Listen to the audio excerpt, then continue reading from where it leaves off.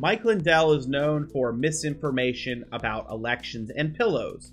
Mike Lindell will hold entire symposiums, he'll file lawsuits, and they'll all utterly fail due to one simple thing being lacked: evidence in reality. So you'd think at this point that Mike Lindell's people would be completely jaded to all of the nonsense he's going to spread. But today, his lawyer tried to stop him at one point.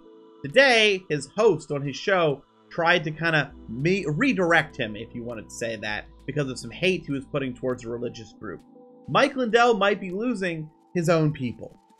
Mike Lindell's new target that his lawyer tried to, it sounded like, dissuade him from talking about is Ron DeSantis.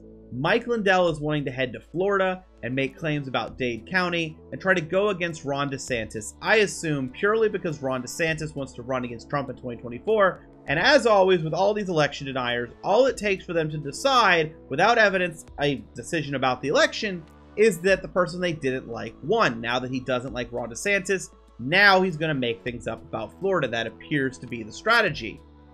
But in another part on the show, Mike Lindell's host was talking about the FBI and, like, you know, they used to be so much better when it was Mormons because Mormons are good people.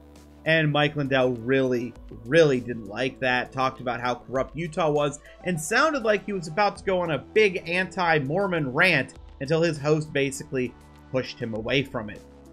It's rather interesting that Mike Lindell, at this point, known for misinformation on television, misinformation rallies, misinformation lawsuits, completely failing because reality doesn't match his stories at all, you would think at this point the people surrounding him would be yes men to anything he would have to say.